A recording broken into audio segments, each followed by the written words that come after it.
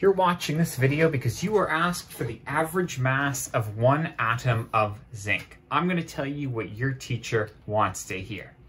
You can convert one atom into moles with the formula number of moles equals number of particles divided by Avogadro's number. That's going to let you get the number of moles that one is. It's going to be a tiny number. Then you're going to be able to convert that to grams with mass equals moles times molar mass, and you're going to use the molar mass of zinc. So let's do this together. We have one atom, because that's what we're being asked for the mass of, and 6.022 times 10 to the negative or positive 23 is Avogadro's number. That is the number of atoms per mole if you want to use those units. The answer here is going to be in moles, but it's going to be a tiny number because we're measuring how many moles just one atom is. 1 divided by 6.022 to the power of 23, I get 1.6606 times 10 to the negative 24.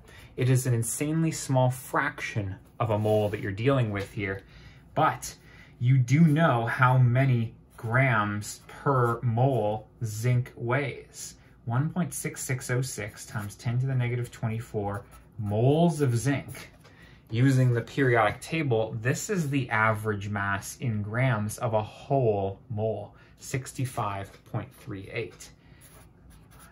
38 grams for every mole that you have. So if you have the number of moles, you can just multiply those two numbers. 1.6606 times 65.38, that is 1.086 times 10 to the negative 22.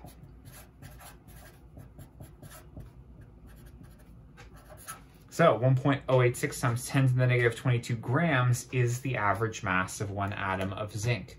I want to point out that the number we used here for Avogadro's number had 4 significant figures.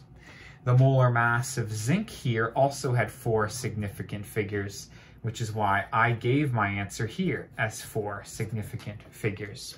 If you're feeling cheeky and your teacher didn't specify that they want the mass in grams, you're also allowed to simply say 65.38 AMU, or atomic mass units.